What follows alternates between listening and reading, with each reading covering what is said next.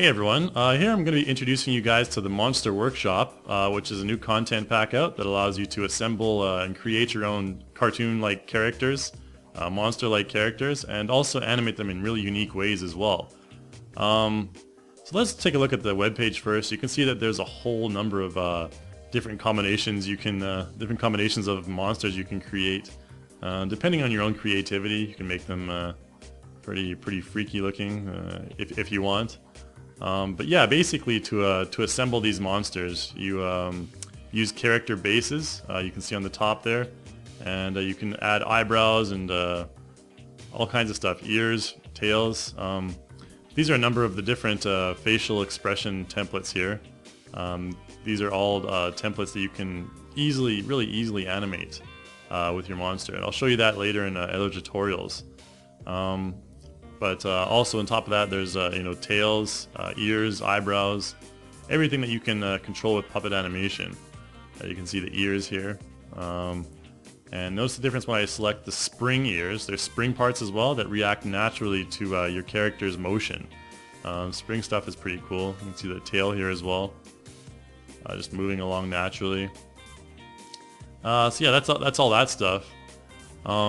Also included in the monster pack is a number of equipment items, equipment props. I'll select that here. You can take a look. There's pots and pans, boots and shoes, and all kinds of stuff there. Torches, buckets, Robin Hood hat. On top of that, there's also a number of different materials as well, different colors and options for your different various spring and puppet props. Yeah, that's about it for that. Alright, so here we are in iClone, and the first thing I'm going to do is introduce you to the basics, essentially where you can find all the content that's included in the Monster Workshop content pack. So let's start off in the Actor tab, go to the Avatar section here, and if you scroll down you should find a directory called Monster Workshop Volume 1.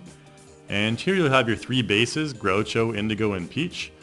These are the bases from which you can start your monster creation.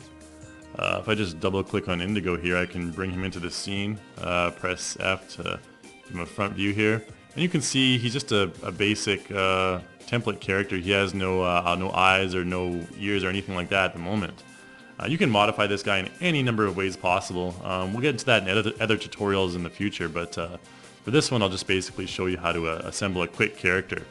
So let's go to Actor and then Accessories now, and there should be another folder called Monster Workshop as well. Just open that folder up and you'll see Equipment. In Equipment there's a number of things such as axes, hats, horns, shovels, anything for a number of disgruntled villagers chasing a monster. Or else there's also the puppet parts here. Now the puppet parts are basically parts on your character which you can manipulate individually. You can animate them using the Avatar Toolkit panel, which we'll get into later. And we also have spring parts here. Spring parts are just similar to puppet parts, but they will react naturally to your character's movement in a spring-like motion. So we'll get into that later as well.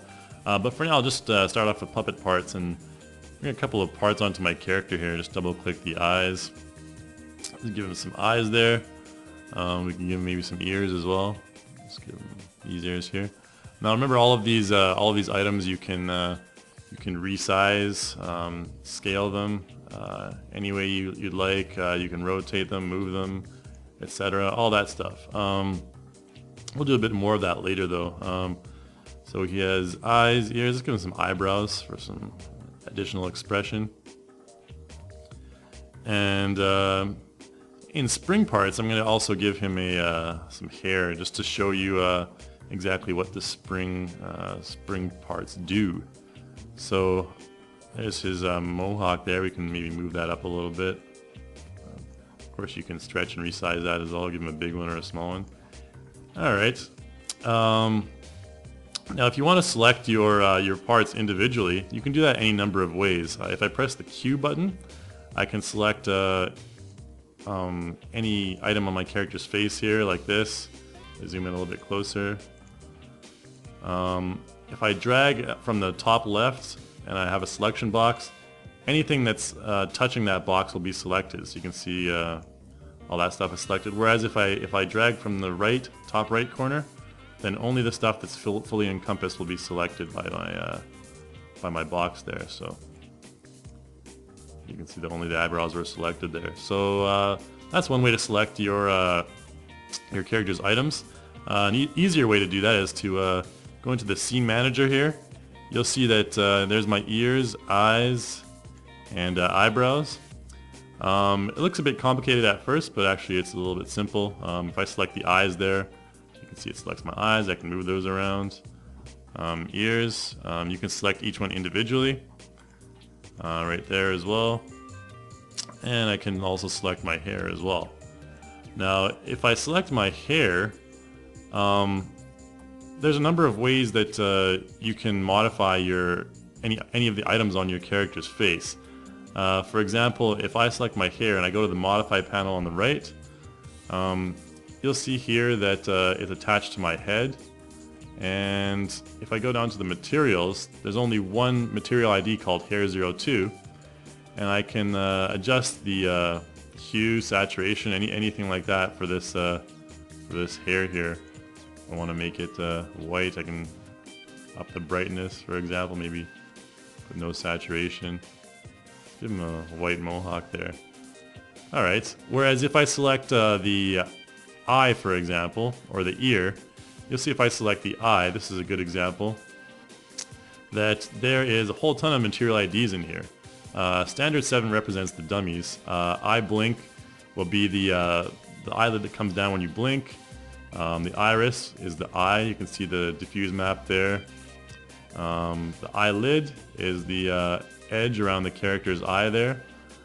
So this actually has both eyes, so there's two copies of each. So you see two irises, two eye blinks, and whatnot. So that's how you can select your individual materials for individual edit as well. Okay, now if I want, I can also I'll show you how the spring prop works here, or the spring hair. If I quickly go into animation, maybe select direct puppet here, you'll see that when that comes up, I can kind of select my character's head here, primary rotation, and preview. If I preview that and move his head around, you can see the hair kind of bounces around like a real mohawk should. So that's the difference between spring and puppet props. Now to show you the puppet props, I need to go into the Set tab, the prop section, and go down to the Monster Workshop folder once again, and you'll see a puppet controller. I can simply double click that to bring that into my scene.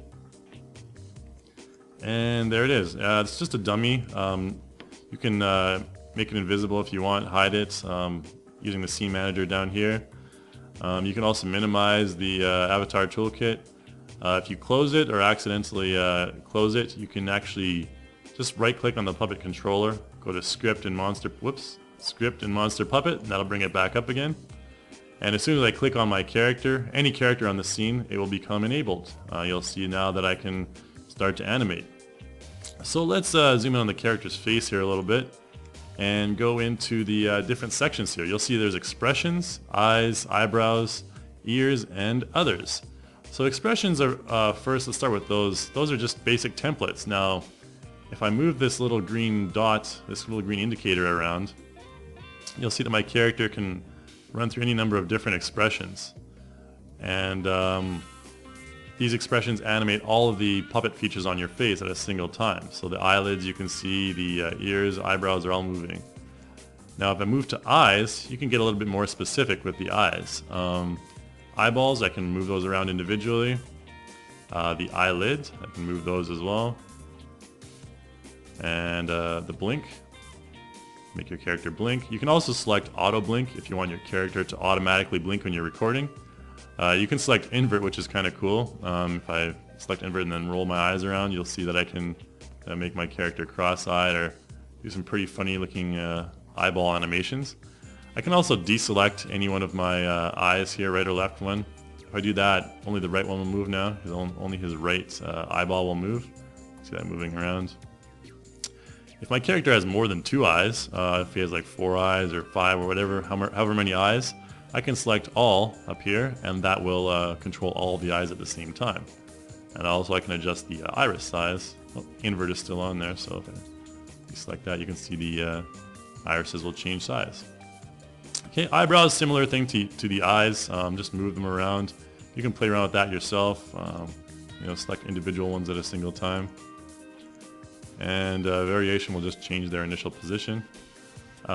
Ears, very similar as well. You can move them around, flap them around, make them big like Dumbo ears if you want. Move one at a time. Again, variation just changes their width, I guess. And if I click on others, right now we currently don't have anything because others represents like horns and tails and wings and stuff like that.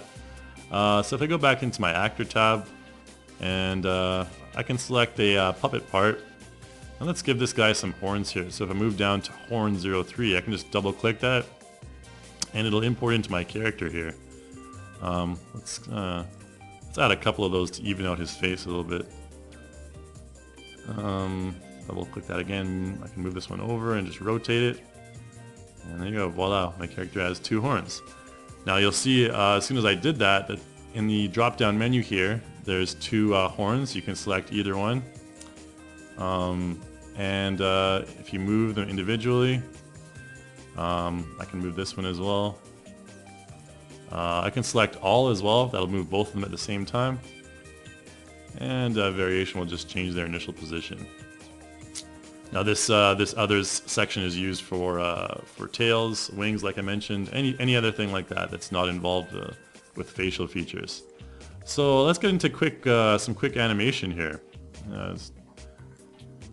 Make our puppet controller invisible there. Let's get into some animation. So if I select my character, I'll go back to expressions here. I'm going to show you this record clip function. We also have add key and reset pose as well. We'll get into those later. But with record clip, if I select that, you'll see it will immediately turn green. Now as soon as I move this green little dot in the middle, it'll begin my recording. So if I click and drag that, you'll see my character gets an angry face, and I can kind of move that up to a surprised face, and then maybe back to my regular face. And the timeline will stop moving. So I can just play that back and show you. It basically animated according to my mouse movements, the timing and everything like that should be correct. So there you go, see his transition there. Alright, so that's how the record clip function works, just like real-time body puppet recording. I can right-click on my character and remove the animation to bring it back to normal.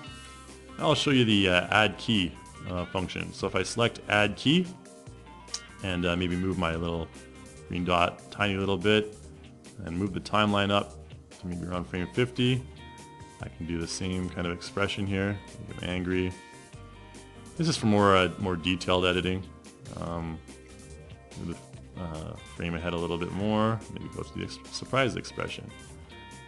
So you'll see that, and maybe go back here a little more, and I can also press the reset pose. So that'll bring my character's face back to normal. Alright, so I made a few key edits there. You'll see if I play back, the timing will be a little bit different. You'll see it's a bit more sudden. Now, if I want to adjust the timing on that, I can go into my timeline by pressing F3, and you'll see that if I go into the accessories tab, I can select any number of the features here to edit those individually. Now, because this was all done using the expression template, basically when you edit the clip for one of them, it will edit the clip for the rest of them as well. So, for example, let's select my eyelid. And we'll select 2 eyelids just to show you an example. Now you'll see in the animation track, if I expand that a little bit, you'll see there's basically my 3 keys. They're represented by animation clips in the animation track. And that's basically where the animation takes place, right there. So you'll see that if I click and drag the transition zone there, I can kind of make that transition a little bit longer. There you go, as compared to how it was before, a lot shorter. And you can of course move those clips around as well. You can move them to any frame you'd like. And let's increase the transition zone for all of them here. And you'll see that when I click and edit one of them in the one eyelid track, it will do the same thing to the other track as well.